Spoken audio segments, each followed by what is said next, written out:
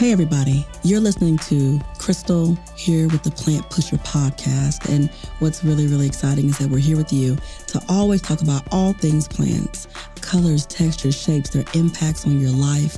I love working with plants. I love introducing you to new plants. And here at Plant Pusher, that's what I do. I push you straight to the plants. Hey everybody, we're back here at the Plant Pushers, pushing them heavy plants on you because we like to keep you guided in the right direction with these plants. Yes, y'all. So I've got Chef Brian back with me today as my amazing co-host for the day.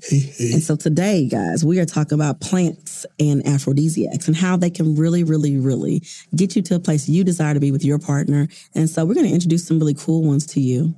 So have you ever used plants as aphrodisiac? Well, if I want to set the mood, I may make... No, have you used them before? Of course. Which ones were your favorite? I'm just setting the mood. Which ones are your favorite? I'm trying to skip. Like, if I was going to, like, okay, so let me set the theme, okay? Okay. So you know, I met an incredible person. Okay. And I invite her over for dinner. And so if I'm going to cook something, depending on the season, so let's just say it's the wintertime, risotto. Risotto with a beautiful... Because rice is a plant and that counts. Yeah. Go ahead. I would do like a saffron, risotto with lobster. Oh, okay. All right, so saffron's a flower, guys. For those of you who don't know, it's a beautiful little orange flower with these golden tones to it, but it doesn't always smell so beautiful, but it looks beautiful. And How's it's it the taste? most expensive. Very. Because of the quantity that it produces per flower. So it's 3 per flower, so it's the most expensive. It's over truffles. But even that is aphrodisiac as well. But if I was going to do that, it would be risotto. It would be a beautiful bottle of, some chilled Riesling or Pinot Grigio to cut the fattiness from the lobster and the richness of this the risotto. But it's just setting the mood. And then I would actually have like in the air some incense with, patchouli or Arabian musk in the air. Okay. So those are going to be your aphrodisiacs, the Arabian musk? Because it's all about your 5 senses. Okay. So, you do not want to only have just the visual. You want to have the smell and just beautiful, beautiful, time or moment. So you out here wooing these lovely people with plant loving and setting the mood with. Well, it's actually the plants that are setting the mood. Okay, this is true. I'm just orchestrating. You know what I'm saying? Just like the conductor, I'm just orchestrating it to make it be what it is. It's supposed to be an incredible time. Okay. One of my favorites is I know people love lavender while it's beautiful, but I also love passion flower. It's one of my most favorite herbs to work with. It's kind of like, nature's relaxation. It's anti-anxiety. It's so calming. It smells just almost like a clean grass with a lemon undertone. But what it can do for the well-being is put you in a place of peace and relaxation. Because a lot of anxiety that comes with intimacy comes from just being stressed out about how it's going to go, if you're going to be able to perform the way you want. So I never want someone to feel that way. So I really love passion flower. Like in my company, we make an oil from passion flower, which is amazing. It smells gorgeous. So you're telling me if I have butterflies in my stomach before I'm about to meet this person, I should take some passion flower. I would strongly suggest that you steep a good tea or take some capsules. Okay. We make a decadent candy from it, something fun. Okay. And then you have that prior to. And I mean, it could be the same way with a good deep smoked lavender. Like if you had some smoky lavender in a cocktail or a mocktail, that's beautiful. You see a lot of like lavender teas and lavender lemonades going on with fresh raw lavender. Have that moment to relax. I really believe that relaxation is like one of the biggest things when it comes to an aphrodisiac. So we talked about how to calm it down. Let's talk about how we turn it up. What plants do you use for the turn up? For turn up spice. What spices? So if I had to use a spice, I would create like a gastrique, which is like a sugar and acid. So it would be like strawberries with balsamic vinegar. And I would reduce that down with like a half cup of sugar. And then make like a mousse, chocolate mousse. So that's going to be what gets the everything riled up. We getting ready. Of course, that'd be dessert. It'd be dessert. Dessert? But wait, before we get to dessert, we have to talk about like... We already went through the risotto. That's the second. Okay. So it's kind of like a meal. Okay, so you're gonna have your mocktail or your cocktail. Then you're gonna have your meal, possibly an appetizer, and then before we get to dessert, there needs to be the heat up. Now, I personally would do something with cayenne because cayenne heats you up. Yeah, of course. Gets you kind of moving. You might sweat a little bit, but it's really, really good for your arteries, for your digestion, for your stomach. And it's really, really good for weight loss. But it also, to me, gives you a little edge. Like, it gives you a little bit of energy, too. What you think? Okay, cayenne. Like some chocolate that's infused with cayenne. Yeah, that would work really well. You know what I'm saying? Because both are plants. People forget that cacao it's a plant. Yeah, okay. You just want high-quality chocolate. So, like, I would do that. You could even do cacao, like a sweet and just really bitter note, you know? Yeah, like dipping it in pineapple or dipping kiwi or whatever. Like, things are going to really kind of take you there. So, I like the idea. Even, like, if you, like, smoked some coffee and crushed it on top, like, that would be so dope. They would get all this plant loving with that mixture. So, okay. So, a little cayenne with a little bit of espresso. Don't try to take my ideas now because I don't know what you're doing with your little people that you're loving on. I don't know what's going on over there. But don't try to take my ideas. No, it was just a gift. I felt like it was a gift. But if I must carry on to something else, if I had to add spice, because I didn't answer it, I said strawberries and a gastrique. But if I had to add, I would add it to whipped cream. Shut up. Because if you think about it, whipped cream is cooling, but the heat, you could sense the heat at the end. You ever drank something or tried something where the first taste on your palate is like sweetness or saltiness, and then the back note, you taste the heat, and it just creeps up on you. I feel like if you use a cayenne or, Scotch bonnet, shoot, I like spice. Oh, so hot. But like you have spicy, a cooling y'all. element. So the cooling element and the heat could like coexist together. Yeah. So I would say like either cayenne or like I would use, if you want to, ghost pepper, but use He's doing too much, y'all. We trying to be ready. And this right here is going to have you ready to run because it's going to be so freaking spicy.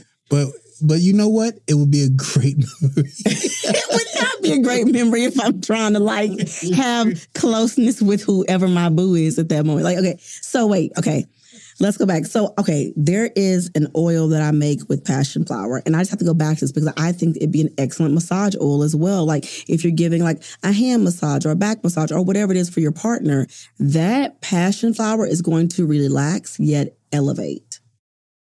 You can also drink it in a tea. Do you have another herb on your list that can go well in a tea? Damiana? You like it? Have you tried it before? I have it at home. I haven't tried it as of yet, so I have to get back to you on that. But I tried it. How is it? You know what? It make your tingles mingle. It make your tingles mingle? No, it does. Like it really does like relax you. And then it also gives you this feeling of like excitement when it's blended into a tea. Mm-hmm. It's actually nice. Subtle. It's not going to slap you in the face. Okay. But it does, I think, heighten your senses and make you overall feel more. Like just heighten your five senses. Everything feels that much better. It's really interesting. But it's gentle. It's not something that's going to like overwhelm you. Should you use like a tablespoon? How much should you use per cup to get the benefits? I used about a tablespoon, maybe a little bit more than a tablespoon in a tea ball. But I really did enjoy it. All right. So what other plants you think can really get people moving? We know ginseng, okay? Because y'all always trying to buy those little supplements with ginseng in them. Ginseng, yeah. But you have to use it. You have to use it in the best. I say fresh is the best way to go. Uh-huh. Or if you want to make it into a tincture. Uh-huh. But I would think juicing. I like aloe. I like aloe as one too, because even though it's not aphrodisiac, it aids all the areas. So if people use aloe in a lot of their sensitive areas, it is a beautiful lubricant and it's made from plants. So since we're talking about aphrodisiacs, we also have to talk about the back end of reasons why there's issues that may arise when it comes to... It's diet. Y'all out here eating this trash. That's what it is. That's what I was going to say, but you just beat me to it. My bad. I'm sorry. I had a feeling that inflammation, you know, irregularity within, you know, your body, whether it be multitude of things. I really don't want to go into that, but there's a lot of other things that we should be aware about, like things we put into our body that can either be a detriment or could be a benefit. Right. So you're saying that eating all the things that we're eating in the Western diet, a lot of the starch, a lot of excessive meats, a lot of excessive things, dairy, sugar, all those things in excess, or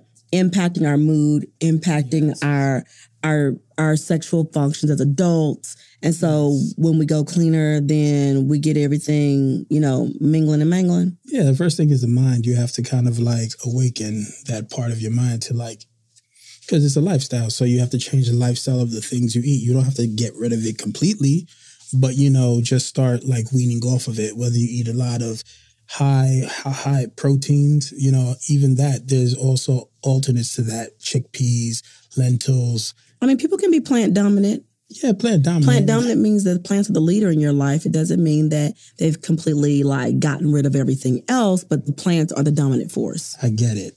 But what I'm trying to say is the reason why I brought this part up is because a lot of people take, whether it be ginseng or, you know, damiana, lavender, nutmeg, or whatever it is, and they don't see the effects, by the way, instantly. You know, depending on your diet, that could be the determinant factor. So if you want to see faster results, you have to eat a cleaner diet, and you will be able to see. Exercise is important. It's important. So important. And trust me, I haven't been to the gym every day, but I whenever I can, I definitely do go to the gym. Yeah, it helps. Like, and that's why I said mindset. 'Cause I really feel like a lot of people's anxieties are in their heads about what somebody's going to think about them. But think about when people go out and they have fun, whether it's they're out having a drink with friends or when they're on vacation, when they just let their place go to a place of relaxation. They're not worried about what's happening at home. They're not worried about this or that. They're able to have better intimacy. And the plants are just going to put their body in a place where they can truly enjoy those moments. So that's why I think relaxation is so important. That's just my personal opinion. I don't care if you're drizzling it with passion flower, chocolate, nutmeg, damiana, aloe. We're using all the things to get us to a place. Oh, that is a good one too. Sea moss is a good aphrodisiac as well. We forgot to mention that. Yeah, sea moss is dope. Yeah, I'm saying, so sea moss is a seaweed actually. My family's from Jamaica, so we know what sea moss is because we've been, through generations, we've been having it, but it has so many vitamins and minerals out of any plant that, is there any other plant that kind of like measures up to sea moss? I don't feel there's one that is as beneficial, like an all-in-one, the way sea moss does. I really, really love it personally. Sea moss is really good, and it's a seaweed. Normally it's dried within salt, so you soak it. And you rinse it first, but then you soak it overnight. Yep. And in the morning time, you can either put on a low flame for like 10, 15 minutes so it starts to gellify, and then you blend it up. Is gellify a word? It's going to gel. It does create gel because you're gelling. But no, I mean, you're right, though. I like sea moss a lot. I love the fact, you know, you're the first person I ever met that talks about boiling it. Yeah. I've heard of so we do a rinse, soak, and blend method. Yeah. But boiling it makes a lot of sense, and it's easy. It makes it faster. So pliable. I kind of like that. It makes it pliable. Yeah, the same thing that rinsing it and soaking and blending it does. But boiling it, I think that's a quick one. So I like that a lot. So do you think that I can like drink my sea moss, eat a pineapple, and be ready in a day, or should I probably like get my body ready? I would say give your body a week. Go to the gym, work out. Yeah, work out, drink a lot of water just to flush out whatever you had prior. I don't know what you did, but you know that's a great start. Yeah, get your body clean and ready to go, so you feel lighter. You feel lighter. You feel you take the sea moss in the morning and in the mid-afternoon, depending on what kind of activities you're in. But that'd be dope. But we can't tell them what to do. We just gotta like give them some dope, information. Because talk to your physician first. We're not doctors. All we can do is encourage you to use the plants in ways that they could be effective to you in aiding the things you need them to aid you with. Because we know it's not a cure or a one-trick pony, but we do know that you can use them for dope things for your body. So I mean, sea moss, little pineapple, little chocolate, little nutmeg, little ginseng, right? Little Damiana. Right. I mean, saffron, we've hit all the places. Lavender, make me a lavender smoothie. Strawberries, oysters. Strawberries. Listen, okay, right. Okay, well, Well, y'all, we're just here at the Plant Pushers where we push nothing but plants. Whether it's plants from the sea, plants on land, we love you injecting plants into your life. So I'm so glad you stopped by today, and we cannot wait for you to come back. The plants are the hard work. We'll talk to you soon. Peace. Peace.